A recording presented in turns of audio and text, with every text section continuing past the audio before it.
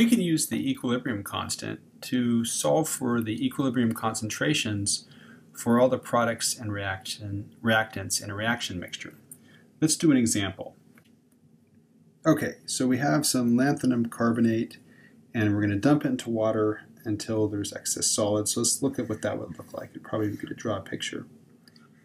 So we've got a beaker of water. We start adding in lanthanum carbonate, and some of it dissolves, but we keep adding until we get some excess solid down here that precipitates out. And notice we don't have to add very much to get that to happen because it's not a very soluble salt, right? This is a pretty small equilibrium constant. And let's show the equilibrium here, that we have a dynamic equilibrium of solid dissolving into the solution and ions in solution precipitating to form the solid. And of course this is a dynamic equilibrium. It's going on all the time, but once we get to equilibrium, these two reactions, the dissolving reaction and the precipitation reaction, are taking place at the same rate. So there's no net difference once we get to equilibrium. Great. So we want to know, what is the concentration of this salt out here once we do get to equilibrium? Okay, so to do that we have to remember what kind of equilibrium constant is a KSP, what reaction is attached to that type of equilibrium constant. So let's write out the reaction. It's the forward reaction for dissolving. So we're starting off with solid salt, and that is going to dissolve at least to some extent to give us 2 lanthanum ions, aqueous, and 3 carbonates. Okay, so you can tell that the carbonate is -2. You don't have to know this is a transition metal. You don't have to memorize its charge, because you can tell if there's 3 -2 ions, then this whole half over here has to be +6, and there's 2, so each lanthanum is going to be +3.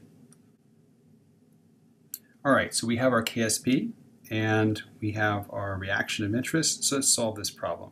One tool we can use, and it's a little bit overkill for this problem, but for more complex problems it'll be really helpful, is something called an ice table, where we look at the original concentrations that we have, how much those concentrations change, and what they are at equilibrium. And we're going to decide on what units we use. I like to put those right in the ice table, that we're going to use units of molarity since we're doing aqueous chemistry here. And we label this as being initial, change, and equilibrium, which is why this is sometimes called an ice table. Okay, so the initial concentrations. First of all, we want to talk about, this is a solid, right, the lanthanum carbonate. So we're not going to be plugging this into our equilibrium constant expression, so you can just cross it off. We know that that's going to end up being plugged in as a 1, or really just not plugged in at all. Okay, so let's look at these concentrations. Our initial concentration of lanthanum, well, if we go back to our problem statement, it says that we dissolved it in pure water. So there wasn't any lanthanum or carbonate at the very start. So we can write a 0 there. And then we see, how much does the concentration change for every mole of this that dissolves? We can see if we dissolve 1 mole of salt, we get 2 moles of the metal ions. So we'll say plus 2x. We don't know how much dissolves, so we're saying x number of moles dissolve, and this is going to be 2x. And we form 3 moles of the carbonate, so that's plus 3x. We know that we have to move in this direction towards the right because we start off with just pure water, so at least a little bit of this salt will dissolve before we get to equilibrium. At equilibrium, we're just adding our original concentration to our amount that we change, so this just ends up being 2x, and this ends up being 3x. Then we write our expression for KSP. So KSP is going to be products over reactants. So for our products, we've got concentration of lanthanum. Okay, so we've got our concentration of lanthanum. It's got to be squared because we have 2 of those ions. Our concentration of carbonate, our concentration of carbonate, which has to be cubed, we've got 3 of those. Then we divide by the reactants, but since those are solids, we know that we don't include those in the Q or the equilibrium constant. Okay, so then we plug in these variables that we have on our ice table into this expression. So we said the lanthanum concentration is 2x.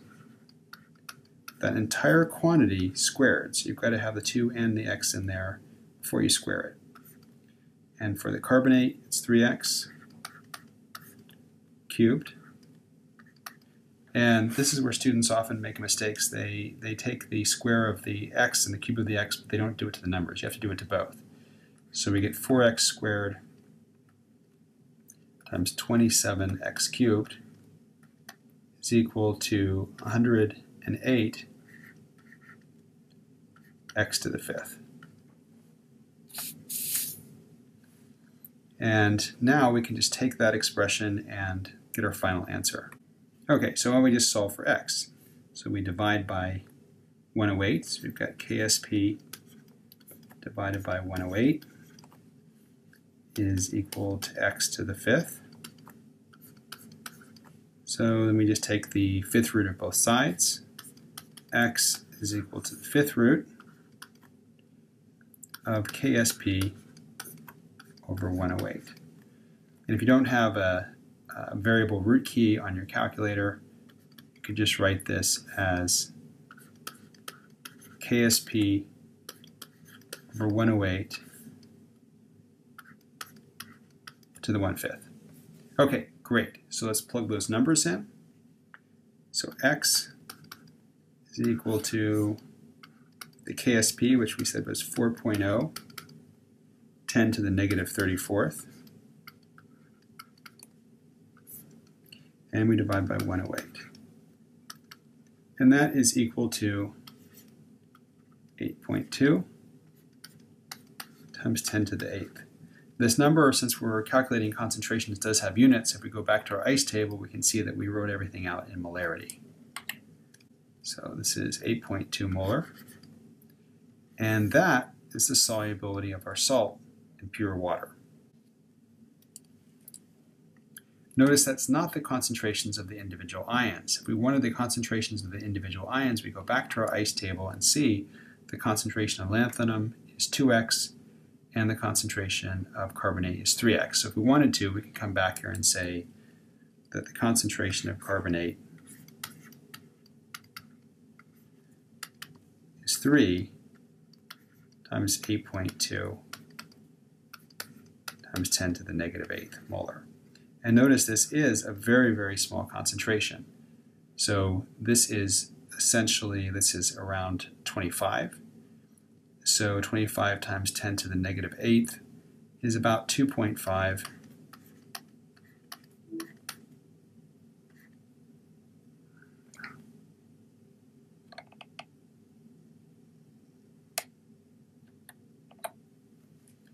So if we say that 3 times 8.2 is around 25, that's going to be 2.25 times 10 negative 8, or 250 times 10 to the negative 9 molar.